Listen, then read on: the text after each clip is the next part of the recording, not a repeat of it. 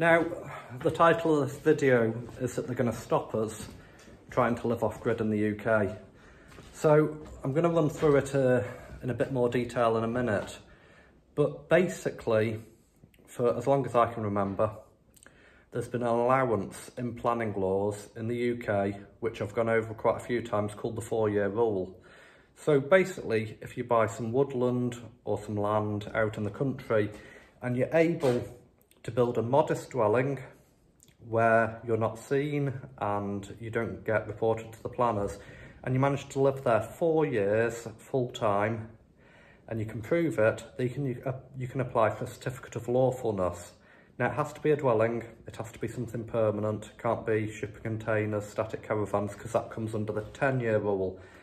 Now, I've done a video on the 4-year and 10-year rule that I'll put in the description. If you've not seen that, watch it. But what we're discussing just now is how the government is intending on stopping this.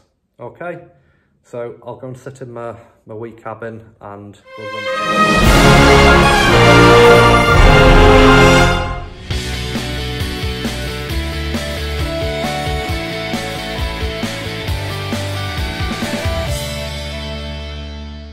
Right folks, so as I was just saying out in the bothy, so the UK government it's just gone through Parliament. They're going to be changing the certificate of lawfulness in the UK. Now, initially it's going to be an English law. It's being made up by Westminster, and what they're doing is they're abolishing the 4-year certificate of lawfulness. They're not abolishing the 10-year rule certificate of lawfulness. So if you're planning on doing this and moving off grid and building a dwelling, basically you're still going to be able to do it, but rather than being able to apply for your certificate of lawfulness after 4 years, you're going to have to wait for 10 years. Now, as of yet, Scotland, Wales and Northern Ireland has no intention of taking on this new law. It's just part of England. But as with anything, the devolved governments, their planning policies are pretty much based on English planning law. So they basically follow it, like in Scotland, their planning policy seems to follow England 6 or 7 years later. Wales make up their own rules. It's very loosely based on the UK government's planning rules, but Wales has different takes on things. You know, Scotland is generally a much more toned down version of like the English planning policy, although if you read it, a lot of the words are the same, a lot of the sizes of buildings and permitted developments are very, very similar. But with Scotland, it generally follows quite a few years later. They look at what Westminster's passed and it goes through Holyrood, and they digest it at a slower pace and implement it later. So this, abolishing the 4-year certificate of lawfulness, I would think it will probably come in Scotland and Wales, but in 7 or 8 years' time. But in England, it's coming in, I believe, in September or October this year. It's not, if you can Google it, you can go onto Google. I did put a link on my Locknor Smithy Facebook page and on the community section of our YouTube channel sharing this post. Quite a lot of people didn't like it. It didn't go down well on one of the off-grid Facebook groups, but it's not a policy I've made up. I'm just telling you what the UK government's doing. So they're trying to stop everybody building houses without planning permission.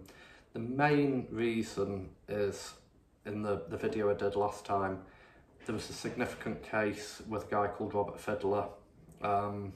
He pretended to own a farm, he had a lorry business, he'd been turned down for planning permission for a house several times, and he decided to build a castle. And rather than sorting it out quietly, he decided to fight the government, try and get his 4-year certificate of lawfulness that he wasn't entitled to because he'd hidden it. They did make a change in planning policy immediately then, and basically he just highlighted the loopholes in the law to all the media, the newspapers, the Daily Mail especially, who they pretend to be a good newspaper, but they're just as bad as the Sun. They just make up drivel. They really took on his case. I think he thought they were an ally of his, but they weren't. They just stirred up trouble.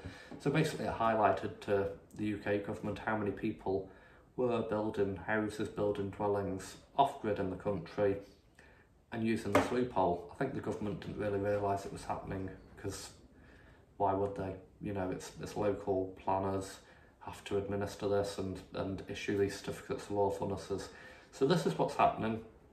At the moment they're abolishing the 4-year certificate of lawfulness. I could see them abolishing the 10-year one in the future. It's a bit at a time, isn't it?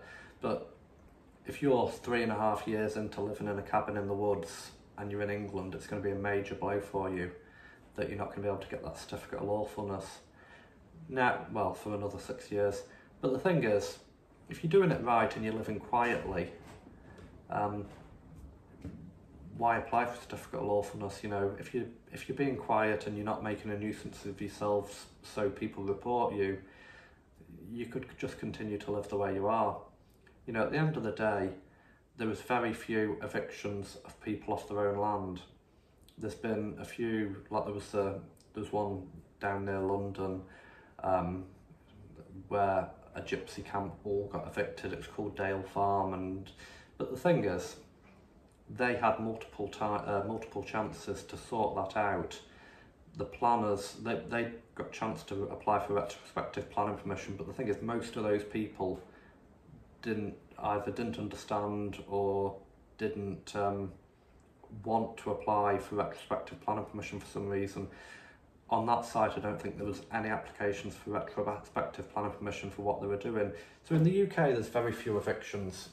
You know, where there is, the media really take it up, like Robert Fiddlers' case, that they made him demolish his home.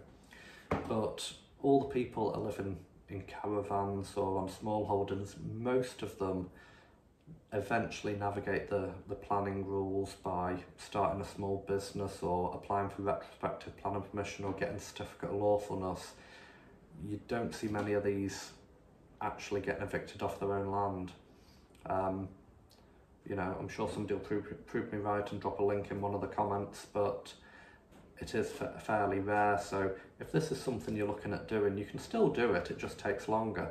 I think the main thing to take from this, if you're going to live off grid, there's no major advantage of building like a permanent log cabin on permanent concrete foundations to actually just pull in a static caravan on where you've got less risk, and you know, if you got into trouble you could just sell it again.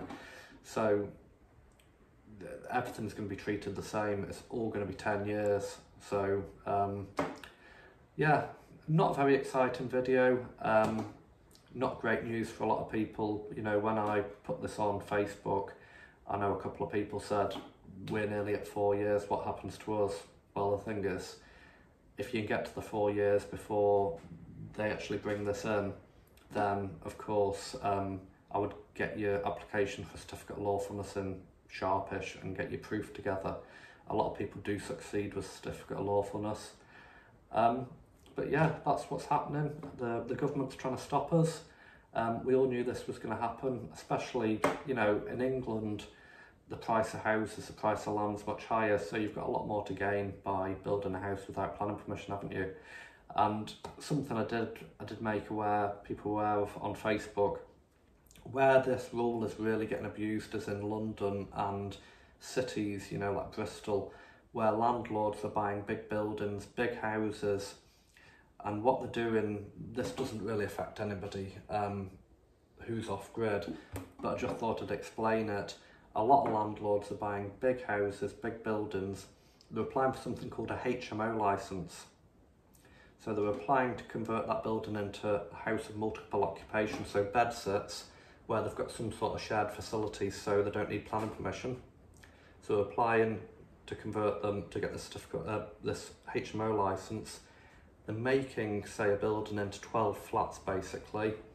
They're putting them on the council tax register, renting them out to people, and then at some point they separate the facilities. So if they've all been sharing a bathroom to make it a HMO so you don't need planning, they're then giving them all a toilet each, making them into studio flats or one-bed flats.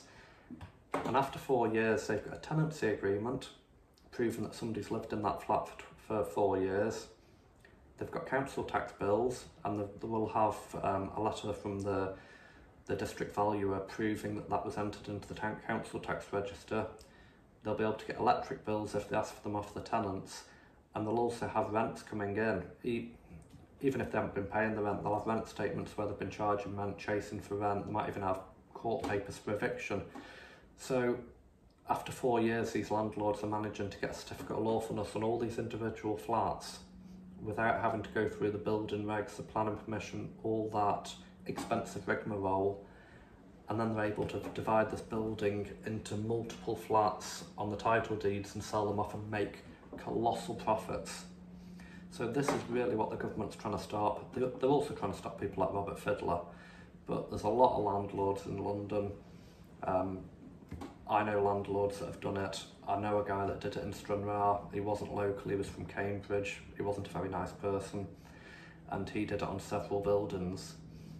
He got away with it on 2 buildings in Stranraer, and the third one, which is on the edge of town, Fourfield Court, he was nearly at the stage he could do it, and the council had had enough of him, and they served him with a prohibition notice that he couldn't rent the building out. They went in and assessed all his flats, and because they weren't up to building regs, they hadn't got hardwired smoke alarms, and there was some damp, they shut him down and they stopped him. So it's not just planning where they're trying to stop these landlords doing this, you know, other government agencies are trying to stop it as well, because they're abusing vulnerable people for the cause. So they're using people generally that are vulnerable and on benefits to pay the rent on these units and then use them to get the certificate of lawfulness, which, you know, we all have a different opinion on that.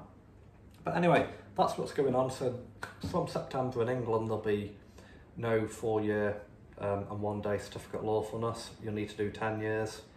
If you're looking to go off grid, move to Wales or Scotland, I'd say, because you'll probably have time to get it done before the planning laws change. There's no plan for it to change in England or Scotland just now, but I think it will do, and it'll probably be in one of these revisions of all their planning policies.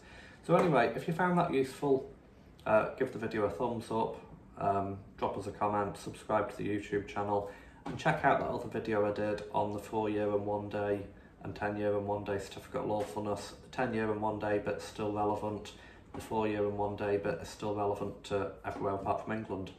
So thank you folks, and we'll see you again.